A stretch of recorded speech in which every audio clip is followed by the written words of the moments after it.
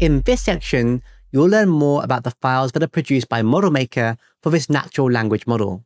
In addition to the model.json and the binary files that you're used to, there are two extra ones you'll need to understand as well. The first new file you'll have to get familiar with is the vocab file, which is just short for vocabulary. This odd file with no extension is something from Model Maker that shows you how to encode words in the sentences so that the model understands how to use them.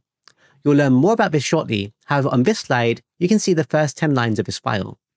Essentially, you have some word on the left and a number on the right separated by a space. This number will represent that word when using it with the model. Now you can view this file yourself if you wish at the URL shown. Next, you've got the labels.txt file that's also generated by Model Maker.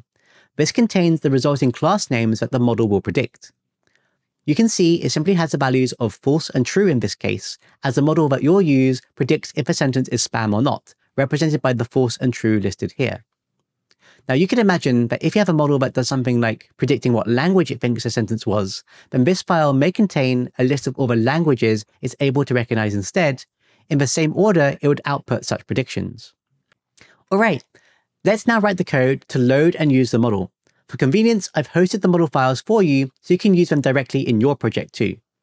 In this section, you'll only need to update script.js that you've been working on in the prior section, so make sure that's open.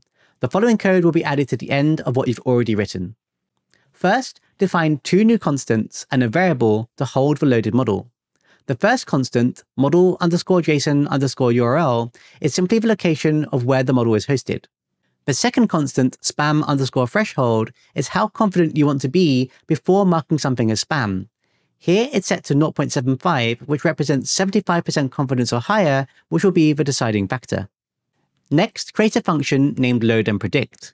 This function will take a single tensor2D as input, containing numerical values that represent words that you want to use in a prediction. Moving down, you can now check if the model has already been loaded.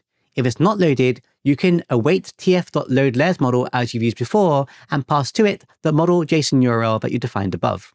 Next, you can call model.predict as you've done before and provide the input tensor that was passed to the function as an input. Now at this point, print the results to the console to inspect the output predictions. Finally, now the function is defined, you can call it with some rather cryptic-looking example data. Now, don't worry how this was created just yet. Just test it for now to see that it works.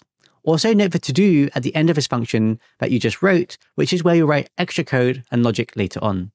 At this point, if you run the code, you'll see the tensor printed to the console as shown for the example input data. And just like you've seen before, these two numbers represent the probabilities of what the model thinks is the classification. But what do they represent? Well, if you go back to the labels.txt file you learned about earlier, you saw that the first entry was false and the second entry was true. This directly corresponds to the order of this output tensor number. So in this case, the model is saying it's 98.38% sure that the input values provided are false, which for this model means not spam.